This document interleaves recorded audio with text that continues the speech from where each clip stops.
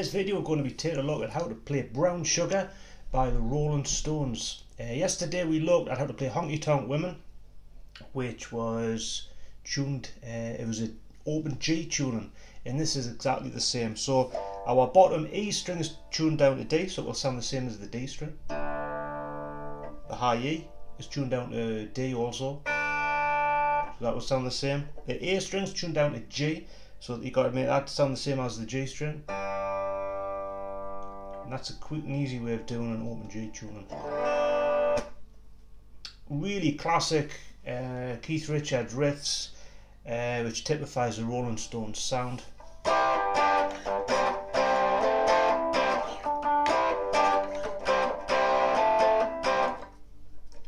Really barring the 12th, I've got my thumb hooked over on the A string, holding the 12th down there like that. You could do it like that. I found it was starting to hurt my fingers to do it like that, but like that.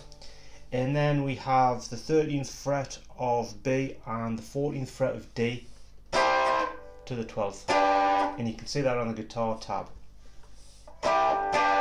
It's very similar to what you see with Brian May. Very similar. Then we have the 5th in that same shape. So, and again.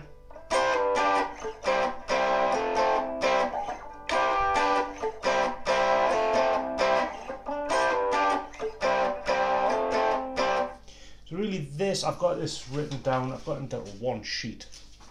And there's just a handful of riffs, and if you can link them all together you can play the whole song all the way through. As always, play it along with the track to get the feel of it right and the timing right. Now after you've done that, we've called that figure 1, figure 2.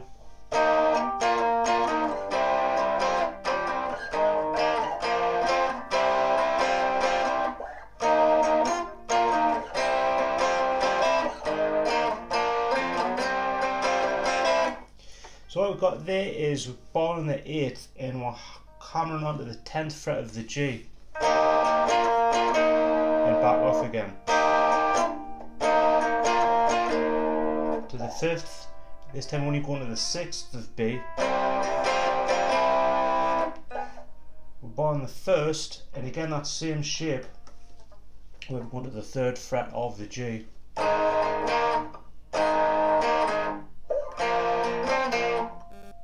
So the 3rd going to the 5th, so you got to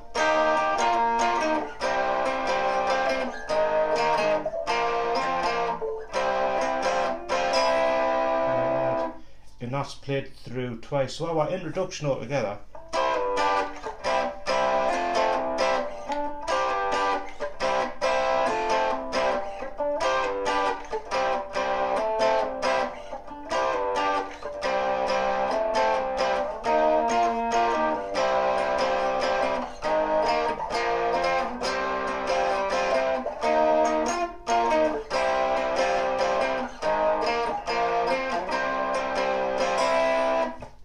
So that's our intro, and that figure 2, we'll keep coming back to that as well, and we'll take a look at the structure of the song so that we can play it all the way through. Now verse wise, we're going from the 5th fret like that, which is now a C chord, to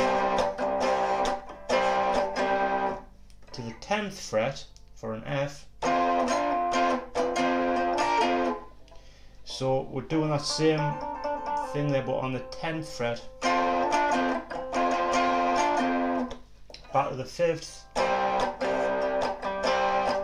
to the 3rd for a B flat, back to the 5th for a C.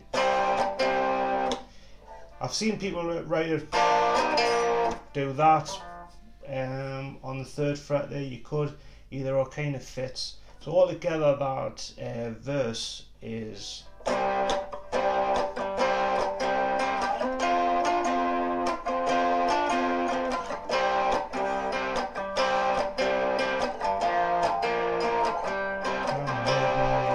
and then we come to the chorus.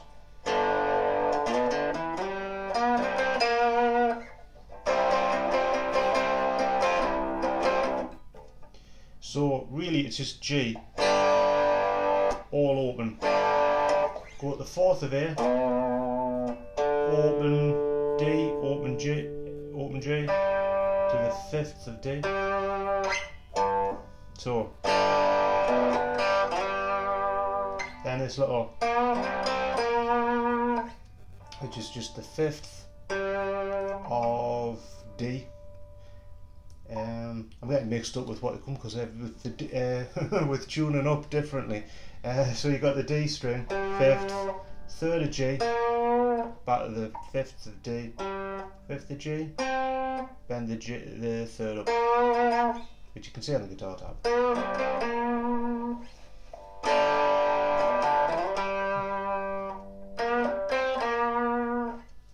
And then really C for the end of the chorus.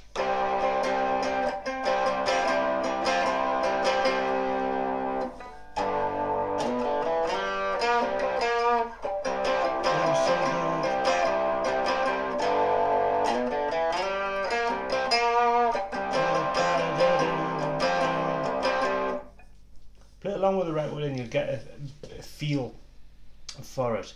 Another point of note is on that intro riff on the, there's a little fill on the second guitar going, which I should have mentioned before, which you can see in the guitar tab, 5th, and then open 3rd, 5th on the D string. So structurally the song, it starts off with the intro, verse, chorus, then the figure 2, which is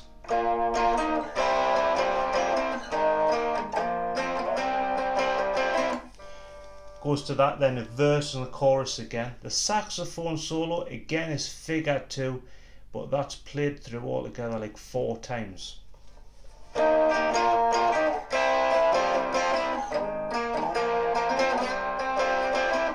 that's played through 4 times. Then we have the chorus again, the verse again, and then the chorus at the end, and it kind of repeats and fades. So if you can keep that structure in mind, you shouldn't have too many problems being able to play this one all the way through. And it's a great track to be able to play.